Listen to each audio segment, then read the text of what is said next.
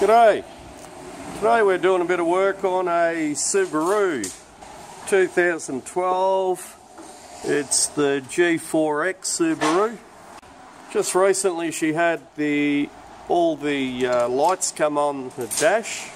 Apparently a mechanic has cleared those codes and it's been okay for a while, but apparently the transmission had some issues as well. Now these have the TR580 transmission in them, and the valve body's actually located on the top here. You've got to take that cover off. The valve body actually sits on top of the transmission. So if you need any access to any solenoids, that's where you're going to be looking. Now I'm going to take it out for a test run. We'll see what's happening. So basically what I've done is I've gone through selecting the sport shift on the paddle shifters there and just gone through the shifts manually, up, down, up through the shift pattern, back down as much as I could. The idea is to try and flush the solenoids if possible. Her codes haven't come back for a while, she reckons, so we'll do a service on it.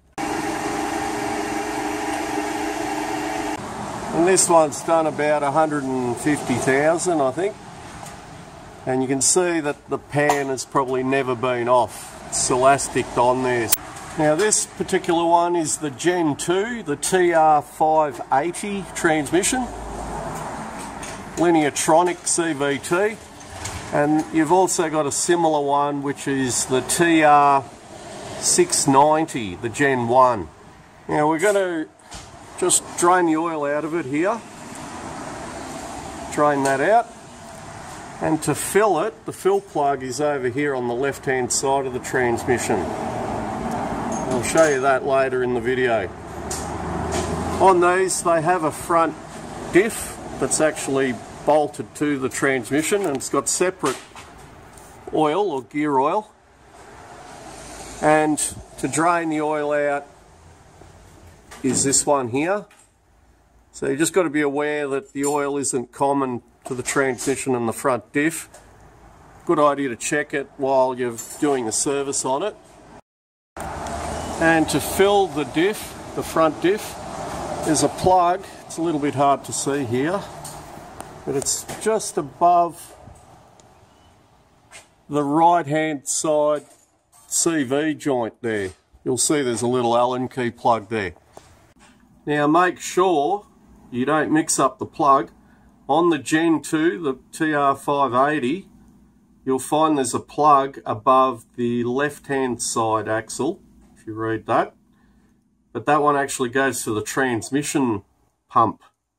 So make sure you don't mix that up or you'll be in strife. You'll think you've topped up the front diff, but you've actually pumped gear oil into the transmission. Your transmission will be over full and your differential front diff will be low on oil or no oil. And I'll just check the front diff oil level. You can see I've got an 8mm Allen key socket there, and it's just above and to the left of the right hand CV joint.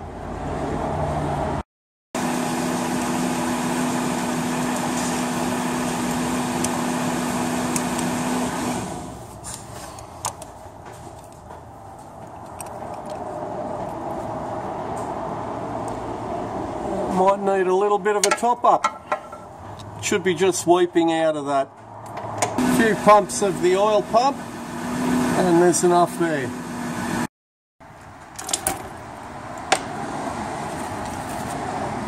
Now on any CVT transmission, just a fluid flush, or on any transmission, but especially CVT transmissions, just draining the oil, changing the oil is pretty much useless. What you need to do is actually take the pan off, replace the filter, and what's most important is to clean the magnet. In the CV transmissions you have a lot of metal to metal contact components like the chains on the pulleys, gears, etc. So they create a fair bit of very fine metal from normal wear and tear. If you don't do a clean of the magnet and replace the filter, you're going to really reduce the life of the transmission. I like to also add magnets in it. My recommendation on any CVT transmission, to do a service every 50,000 kilometres with taking the pan off, not just doing a fluid change. Every 50,000 once the transmission's done under 200,000, and once a year or every 30,000 when it's done over 200,000. That way you'll keep a lot of that fine metal out of the solenoids and everything will be as clean as it can be, and you'll get much better life out of the transmission. Now these are celasticed on, they've never been off. You can get gaskets when you put a filter kit in them, they come with a gasket, so we know this one's never been serviced. Important to not damage or bend the pan when you're getting it off. I've got our little metal scraper there, and I just try and hammer it into a spot just to cut that celastic. It's important to be very patient so you don't damage the pan rail or the pan.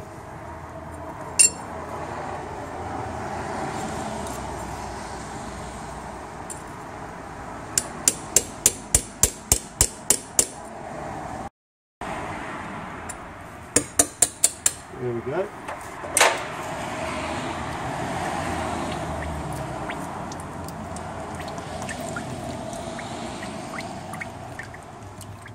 Stuck on pretty well.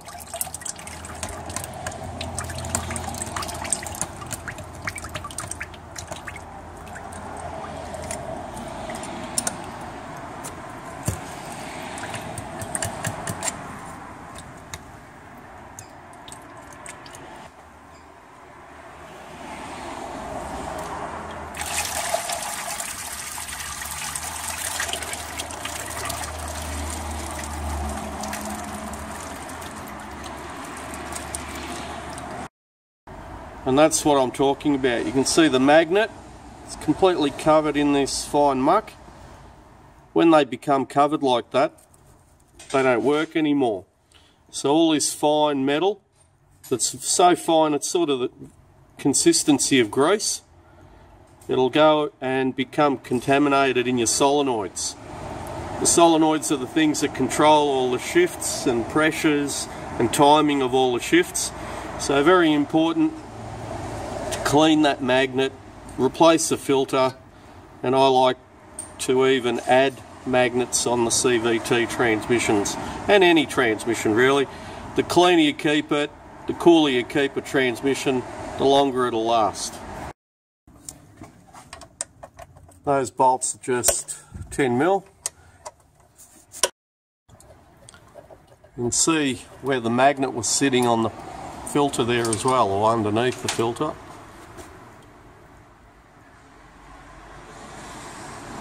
And just be aware you'll get an airlock there in the filter. If you're taking these off hot or even on the ground, you'll get a bit of a surge of oil, so be aware of that. You don't get it all over yourself.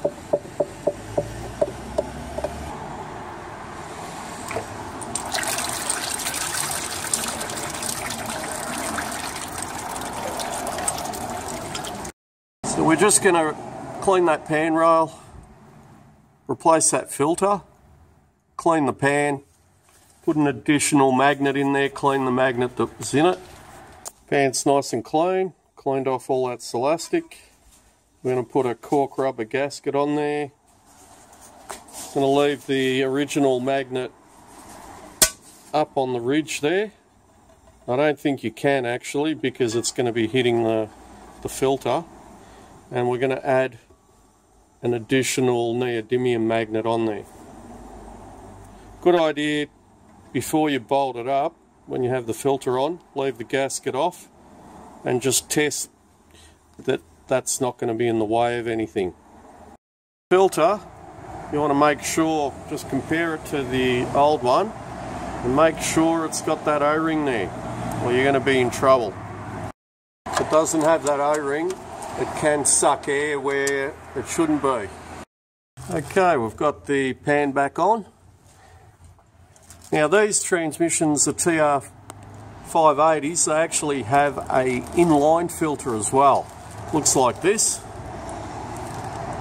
However, you need to disassemble the transmission or pull it out and apart to replace that one.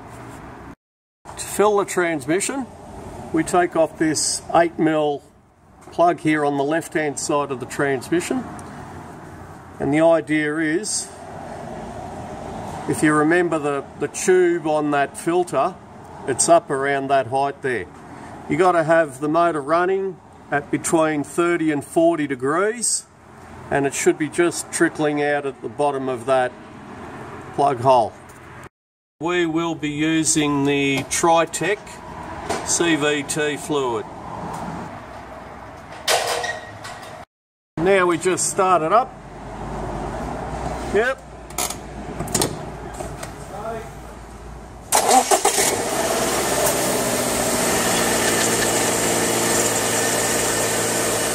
Got to get it between 30 and 40 degrees, just coming out of that port there. So we're up to 31 degrees. If you overheat it, go over the 40 degrees, you've got to actually let it cool down and recheck it. The reason being is with heat the oil expands. If it's over temperature or over 40 degrees, you'll have the expanded oil coming out of here, and when the transmission fluid cools down, you'll be underfilled, if that makes sense. But we're on about 30 odd degrees, and it should be just coming out of there now. I've just got to top that up.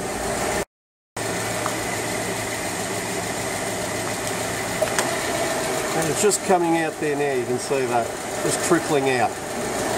Everything's back on, we've blown it all out, plug's back in. Make sure you tighten up the drain plug if you've loosened that. And be aware that there is a slight difference in filling the Gen 1 and the Gen 2 front diff on these. Occasionally you'll come across a problem where you'll think that the transmission's been overfilled, and unless they've filled the transmission when it's at below or well below 30 degrees to allow that to be overfilled, the only other possible way of getting the transmission oil level over full is if the oil is leaking from the front diff into the transmission. On these, the torque converter sits right at the front, then you've got the front diff, then the transmission, and there are channels and tubes that go from the torque converter to the transmission, and the front diff oil is separate to the transmission. So being over full could indicate that they've either filled it at the wrong temperature or below the low temperature mark, or you're getting gear oil in the transmission. Hope that makes sense. Anyway, don't forget to like and subscribe. Throw me a beer if any of this information has helped. Don't forget to leave any comments or questions in the section below, and our link for beers is in there as well. Thank you for watching.